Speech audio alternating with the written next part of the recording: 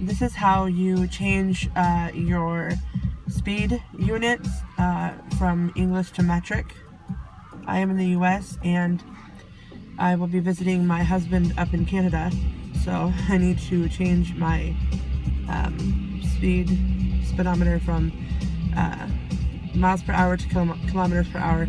I already changed it, but I'm going to change it back and then show you guys how to change it back.